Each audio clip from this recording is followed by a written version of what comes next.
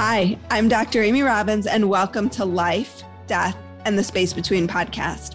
I'm a licensed clinical psychologist and medium, and here we explore life, death, consciousness, and what it all means. Today, I have Steve Taylor on the show. Steve is the author of Extraordinary Awakenings and many other best-selling books. He is senior lecturer in psychology at Leeds Beckett University and the chair of the Transpersonal Section of the British Psychological Society. Steve's articles and essays have been published in over 100 academic journals, magazines, and newspapers, and he blogs for Scientific American and Psychology Today. Welcome, Steve, to the show. Hi, Amy. Great to be with you.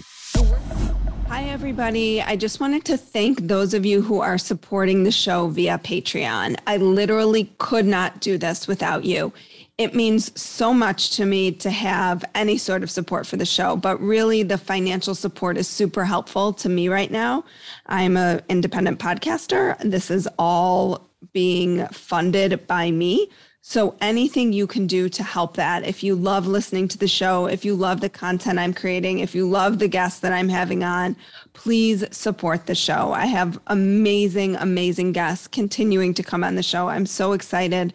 I've grown the most month over month in the past 3 months, and that is because of all of you sharing the podcast, telling people about it. So thank you so much.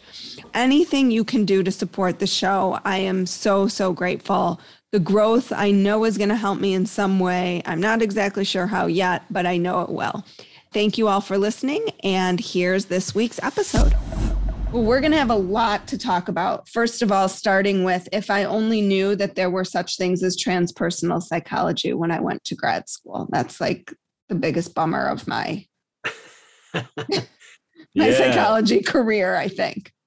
Right. Yeah. It's, it's not a very well-known field in psychology, but I think it's getting more influential, as time goes by. Yeah. Yeah. More people are certainly interested in these experiences. So can you let's start, because your book is about your research in transformation through turmoil. So can you start by defining for us how you differentiate post-traumatic growth, PTG, as people may have heard it called, from transformation through turmoil? It's similar, but I would say that TTT is a very, it's a type of post-traumatic growth, but it's a very extreme and intense form of post-traumatic growth. Post-traumatic growth normally occurs very gradually over a number of years, and it enhances people's characters, it develops them in certain ways. But transformation through turmoil, it's a very radical transformation. People, to the point where people feel as though they are a different person living in the same body. And it occurs, not always, but usually it occurs very dramatically and suddenly in a single moment of transformation, often after a diagnosis of a serious illness like cancer, often following a bereavement after a long period of addiction, and in many other traumatic situations. So how instant would it be? Like, can you describe for us? I know you talk a lot, you give a lot of case studies in the book, but can you talk about for us what that would look like and how instantaneous it actually is?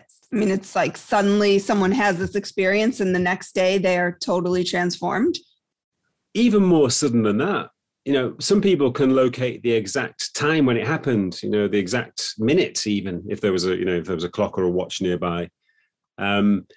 It's almost as if there is a certain moment when the normal ego dissolves away following a long period of trauma and turmoil. And, when that happens, it's usually a very sudden event, just like a house collapsing in an earthquake. There's a certain moment when it occurs. It may have been building up for a long time, but there's a certain moment when the whole structure collapses. So it's a moment of ego dissolution, but it's not just ego dissolution. It's also the birth of a new self. It's not just a breakdown, which is ego dissolution. It's a shift up. It's the uncovering of a deeper spiritual self, which was always there, but it seems to have been dormant, just waiting for the opportunity to emerge. So many people could locate or specify the exact moment when it occurred. So is it a psychological phenomenon? Is it a spiritual phenomenon? Is it separate? Is it like unknown? What is the sort of specificity behind it? I would say it's both. I mean, I guess transpersonal psychology, brings together the spiritual and the psychological, and it treats them, as part of a spectrum of human nature. And I would say, the dissolution of the ego is probably, you could say it's a psychological phenomenon. The ego is a psychological structure that we develop to function in the world. And it normally does a good job, well, hopefully it does a good job until we go through trauma and turmoil, then it may start to break down. But when the ego breaks down, it's as if a bigger self arises. It's as if the ego, the normal ego, is a kind of quite a restricted and limited kind of self that's just on the surface of our beings. But when the ego dissolves away, something bigger and wider seems to emerge. So it's a bit like, the whole of the ocean suddenly appears rather than just the surface of the ocean, if you like. And we become aware of these depths of our own being rather than just living on the surface of our minds. And as to why it occurs, it is a bit mysterious. I mean, if you read some of the stories in my book, they seem almost miraculous because, it is such a radical, miraculous change that some people undergo. One person, for example, she experienced a sudden transformation straight after being diagnosed with cancer, straight after she emerged from the consulting room. And suddenly it was a revelation that that life is temporary, that death is real, and that she was only in this body for a certain amount of time. She was only in this world for a certain amount of time. And it never occurred to her before. She had just taken life for granted. So suddenly everything looked completely different. Everything looked more beautiful. She felt this sense of connection to other people, to her surroundings.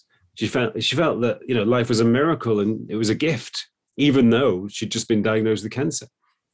I think my theory, which I suggest in the book, is that it's due to a breakdown of psychological attachments. Psychological attachments are things like ambitions, sense of status or success, possessions, beliefs about the world, all of the things which give us a sense of identity, which create our sense of who we are. It sounds like the personality qualities dissolve and the soul qualities really come into full force in that way. Yeah, that's a good way of describing it. Yeah, the little personality, the surface personality seems to fade away, but something bigger seems to arise in its place. So how do you define what it means to awaken? In my view, awakening is pretty simple, really. Yeah, we complicate it in a lot of ways, right? We think it's like this, like nirvana. Yeah, and we sort of dress it up in all these different concepts, and it appears in different ways in different spiritual traditions. But I think basically it's pretty simple. It's, I define it as an expansion and intensification of awareness. And that can occur in a perceptual sense. Your perception of the world around you becomes more intense. The world becomes more real, more beautiful, more fascinating. It also occurs in a affective or in a sense, a subjective sense, that you feel, your own awareness of your own being becomes deeper and richer. And also your relationship to other people becomes richer and deeper, more intense, because you become more empathic, more compassionate, as if boundaries are falling away and you're connecting with other people and also to nature and to other living beings. And also, even in a conceptual sense, your awareness becomes wider and more intense. You have this sort of global perspective. You're no longer so concerned with your own egocentric issues. Even the issues in your community or your society. You're concerned with global issues. You have a global perspective. You don't have really a sense of group identity. But so in all of those ways, your awareness becomes more intense and more expansive. And yet, one of the things that you said was that your boundaries sort of fall away. But do you in some way then have a better sense of you in relation to all of this? Is that it? Like boundarylessness is not the best thing either, but it sounds like it's like a deeper connection with all of these pieces. Yeah, well, you don't cease to exist as an individual, even though in some spiritual traditions, they do suggest this. There's this whole thing about non-duality, which suggests that you cease to exist as an individual and become part of this wider whole. But I think that's too simplistic. And, and that would lead to dissociation, even possibly psychosis, because I think you need psychological structures to function in the world. You need a sense of identity to function in this body, in this world. So you don't lose your sense of identity, but you become connected at the same time. It's a bit like a wave, wave on the ocean has its own form, even its own identity, but it's connected to the whole ocean. It's connected to every other wave. It's just both things. It's both individuation and connection. You feel your own identity, but you also feel your connection to all other things. So can you talk with us a little bit about the different ways that you found that people come to transformation through turmoil? Like what were the main kind of areas in which that happened?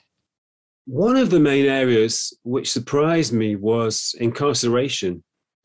I found a lot of examples of transformation in prisoners. So we should get incarcerated. Exactly. It's the best way to pursue a path of spiritual development. Well, seriously, monks do that. They even live in cells. Monks, voluntarily isolate themselves from the everyday society and limit their contact with other human beings. So, it's the same principle, really. It's just that prisoners do it involuntarily, and probably not, in comparison to monks, not very many prisoners undergo transformation, but a significant number do. I found many, many cases, both historically in places like the Soviet gulags, when people were living in terrible conditions of deprivation. Even in the Nazi concentration camps, I found cases of transformation. But also, most importantly, in terms of my own research, I found many cases in present day prisoners. And I think, one reason for that is that when you are a prisoner, you have to let go of everything. Everything which gives you an identity is outside the prison walls on the other side. And that's one reason why prison is a terrible experience for many people, because they have to let go of their possessions, their ambitions, their roles, their relationships, everything which gave them an identity. So for some prisoners, maybe the ones who are more prepared to go into themselves, to explore their own inner being, that can be transformational, that letting go and that self-reflection. In prison, you get a lot of free time, and there's a lot of inactivity and solitude. So that encourages self-exploration and self-reflection in some people. But also I found cases in soldiers due to the stress and turmoil of battle, and also the encounters with death. If you're a soldier, you're faced with the danger of death, you encounter death, that can be transformational. But probably, obviously not many people experience imprisonment or military conflict. Right. But in terms of everyday experiences, which most human beings undergo, bereavement is probably the most powerful transformational experience. Everybody experiences it, and many people also experience at least personal post-traumatic growth, but also possibly transformation through turmoil.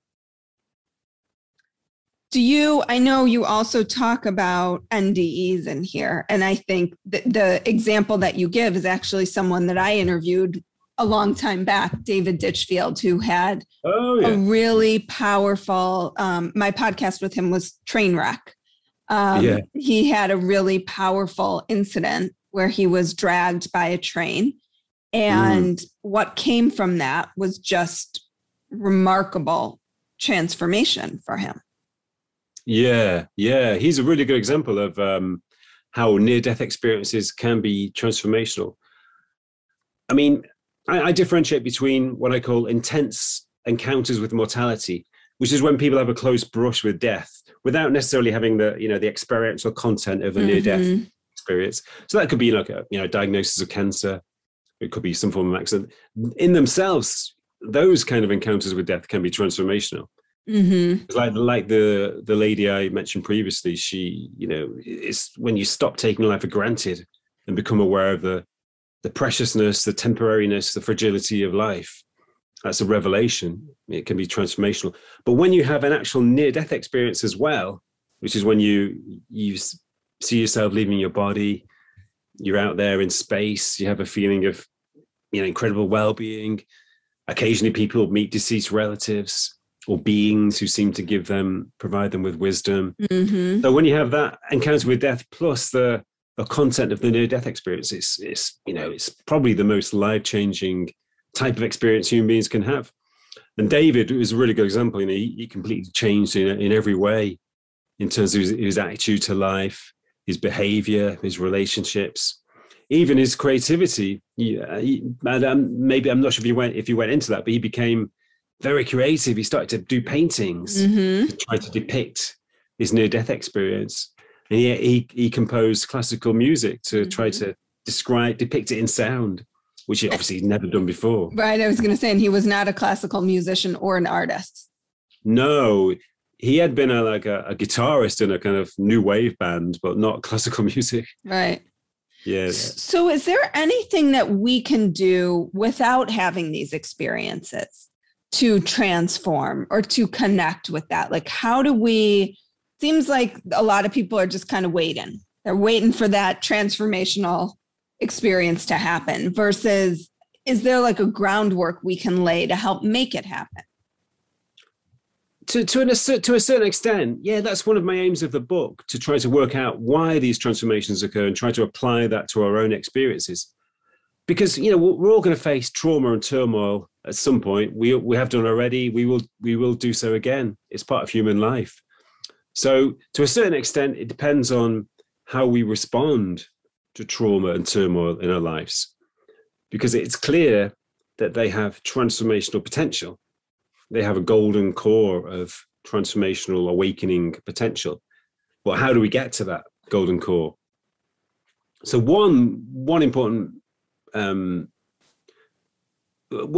quality is acknowledgement, which means that when traumatic experiences occur, we have to open ourselves to them, face them, which is difficult to do. We have this instinct to avoid. I call it the avoidance impulse. Mm-hmm. We have an instinct to avoid challenging states of mind or challenging situations, the same way that we want to avoid pain when it arises in our bodies. But it's much more helpful if we can actually face up to the situation in all its reality, no matter how difficult it may seem. Even if it's a diagnosis of cancer or even if it's bereavement, you have to accept the situation. You have to face up to it. Maybe you need some support to do that. But if you can face up to open yourself to the full reality of the predicament, and also, explore the way that prisoners do sometimes, explore your own being and your own reactions, go into yourself and just explore, even if you feel negatively about situations, which you will in these situations, but explore your negative emotions, just observe them. That's very important too. But the most transformational aspect is a mode of acceptance. If you can open yourself and surrender, let go of any resistance to the situation. In a lot of cases in my research, people could identify that moment of acceptance, that moment of letting go, just opening themselves to the reality of the situation. That was often the moment when transformation occurred. So I think if we acknowledge and accept traumatic experiences and situations of turmoil, then we're much more likely to undergo both post-traumatic growth or transformation through turmoil. Well, it's interesting because as you're speaking, I'm thinking of an interview I did a while back with Jeff Rediger, who wrote this book, Cured. And one of the things, because he was looking at spontaneous remissions, and one of the things that he found was that when people let go of their fears, of the belief that we're immortal, and they started to accept their life and change their life, like this woman that you talk about in the book with cancer, it's like an instant transformation. And sometimes they had, this isn't a prescription. This isn't to say, go and just accept, and this will happen to you, but it allowed for healing to happen at a cellular level. Yeah.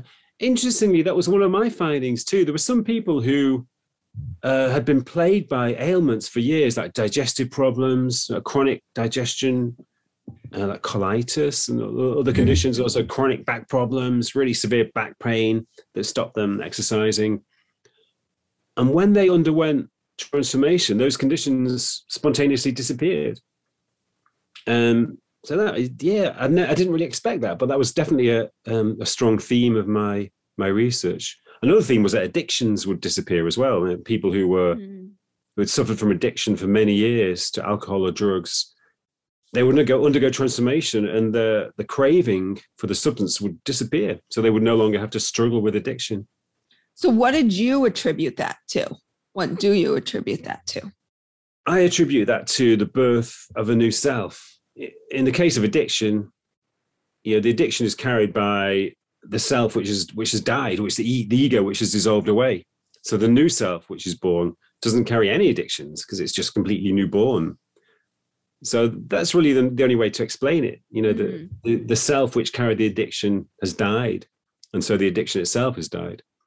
In a similar way with the medical conditions, we know that a lot of medical conditions are psychological. That at some level they're generated and sustained by the mind. So again, once the normal self dies away, those conditions, those mind-created conditions, fade away as well. It's fascinating. Yeah. So in your book, you quote, I'm going to say this wrong, Sri Aurobindo. Sri Aurobindo. Aurobindo. Okay, Sri Aurobindo. And you say, he says, she says, they say, he says, if humanity is to survive, a radical transformation of human nature is indispensable. Where are we now with all of that? In my view, we're in a pretty bad situation, really. There's so much conflict in the world still. And obviously, in terms of the way we're treating the environment, the kind of damage we're doing to the environment, it's pretty severe. And the world it's always been in chaos for the past few thousand years, basically. It's just that now there's so many human beings and we're having such a big impact on the planet. The chaos is getting a bit dangerous. But I'm optimistic as well, because I think there is a shift in consciousness underway. I think the awakenings I talk about in my book are part of that. I think, the only way we can survive as a species indefinitely, the only way that we can survive or flourish is by transcending, our normal sense of separateness. And most human beings live in these sort of enclosed egos inside their own minds and bodies, in separation from each other, in separation from nature, with their own agendas which compete against each other. But when people undergo awakening, they transcend separation, and they feel a sense of connection, a sense of empathy towards other people, towards living beings, towards nature. And it changes everything. You live in a spirit of cooperation, a spirit of responsibility, with empathy and compassion and responsibility. So everything changes. Relationships become much better. Our treatment of nature or other human beings or anything becomes much more responsible. We sense the sacredness of other people and the sacredness of all things. And that's really the only mode in which survival is possible indefinitely, I think. We can't just keep on exploiting the natural world, killing other species, exploiting each other, competing with each other. It's bound to end in chaos and catastrophe. Kind of sounds like where we are. Yeah. Chaos and catastrophe. Yeah, there's definitely a trend of spiritual awakening, though. So, there is. And I think this podcast is evidence of that, right? People are interested in understanding and knowing, and I believe their souls all of our souls are crying out I think so. I mean, one of the things I suggest in the book is that we are undergoing a collective transformation through turmoil as a species. Mm-hmm. In a sense, we are in a not dissimilar situation to that woman who was diagnosed with cancer, facing the prospect of disease and catastrophe in the future as a species. So that may be, just as it had an awakening effect on her, it may be having an awakening effect on us as a species. And that may be why over the past 20 or 30 years, there's this progressively increasing wave of spiritual awakening. Maybe it's a reaction to the potential trauma that we're facing, or the trauma we are facing, and the potential catastrophe it may lead to. And everybody doesn't have to awaken, right? Just enough people that it kind of tips the scales. That's right. Yeah, I think it, once you get to a certain point, it will have an effect on the whole human race. My theory is that once a certain number of people shift into a state of wakefulness, the momentum will increase for wakefulness as a whole within the whole human psyche. So it will become easier for other people to do it, and eventually it will become a human being's normal state. Eventually, all human beings will naturally be in a state of wakefulness. Oh, well, that would be a beautiful thing. I hope it happens in my lifetime. Well, it's the inevitable trajectory of evolution. Evolution from the beginning of life on Earth has been about increasing and intensifying awareness. On the physical level, it's about complexity in living beings, more variation.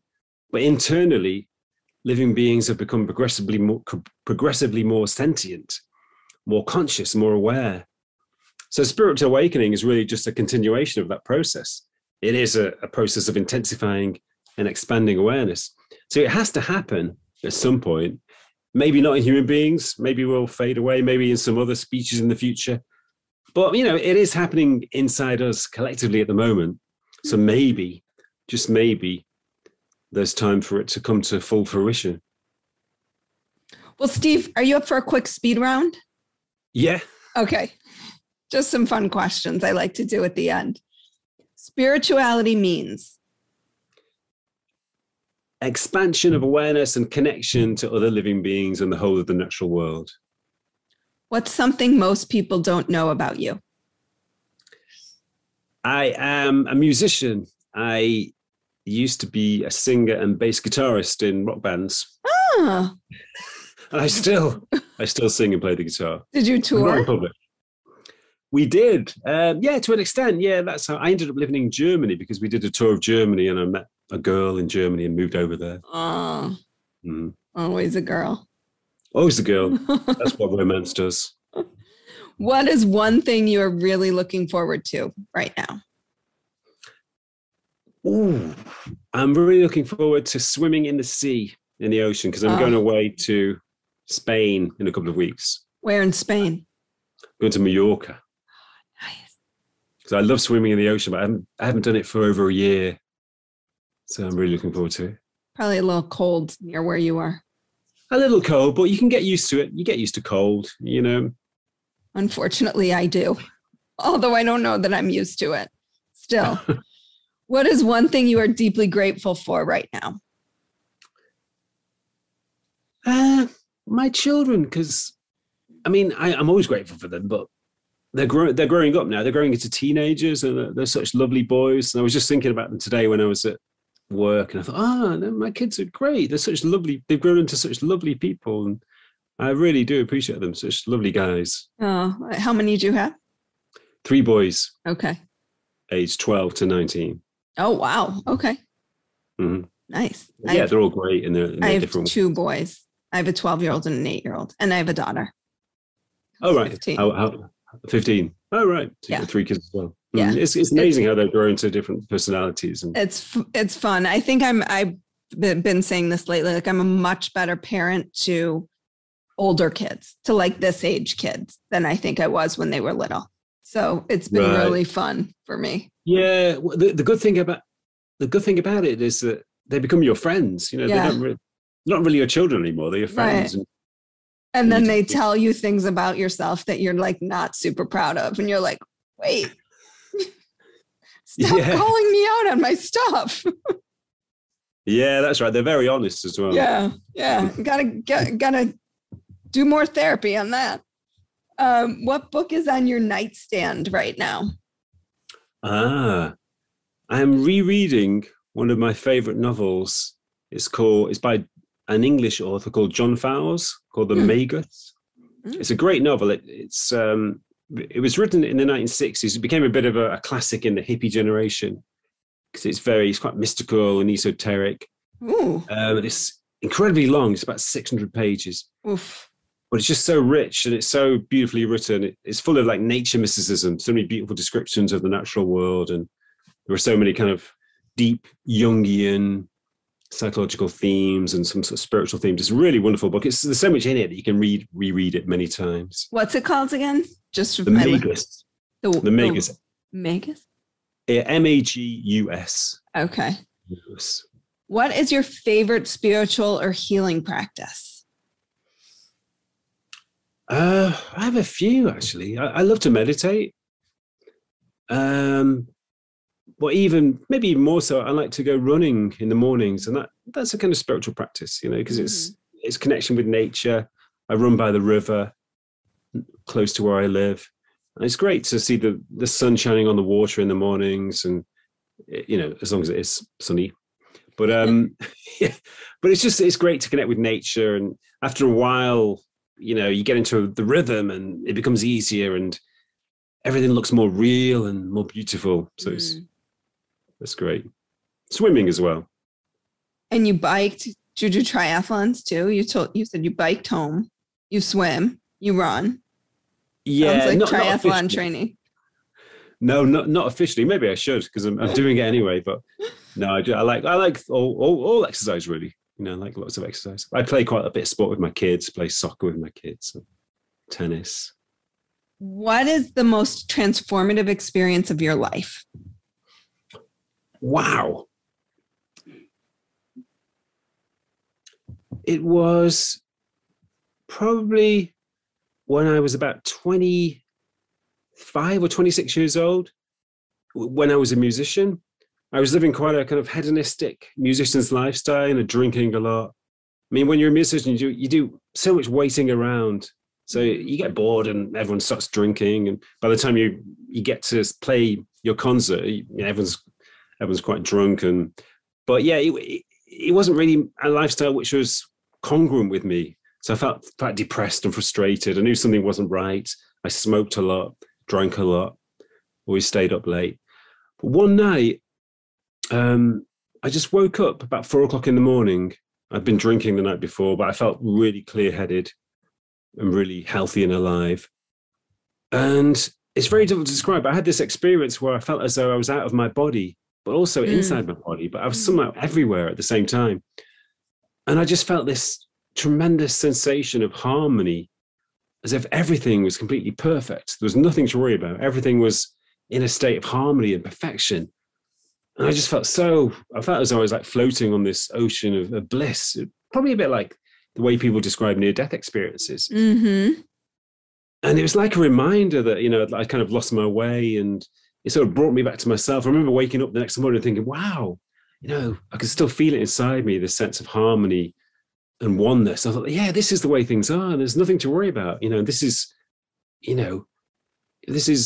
perfection. There are no problems. Everything is fine in its essence. So it kind of brought me back to my spiritual self and encouraged me to change my lifestyle and stop drinking and, live a healthier lifestyle. So was that your TTT? I guess it was in a way. Yeah, it did happen in a time of frustration and depression. Well, Steve, if people are interested in your work, where can they find you? You have your new book out. It's called Extraordinary Awakenings: When Trauma Leads to Transformation. Where else can they find your work? They can find me at my university in England, but that may be difficult for people to get access to. But they can find me on the internet at stephenmtaylor.com. That's Stephen M. Taylor, Stephen with a V, M for Mark, stephenmtaylor.com. And I have lots of materials and poems and articles on my website. Perfect. Well, thank you so much for your time today and for sharing your wisdom and insights and everything about transforming. Thank you, Amy. It was a pleasure talking to you. You too. Like what you heard today and want to hear more? Wondering what comes next and what it all means? Head over to Apple Podcast, Spotify, Stitcher, Google Play, or anywhere you get your podcasts and hit subscribe. Also, if you could take a minute to rate and review my podcast, I would really appreciate it. Stay tuned as we continue to explore life, death, and the space between.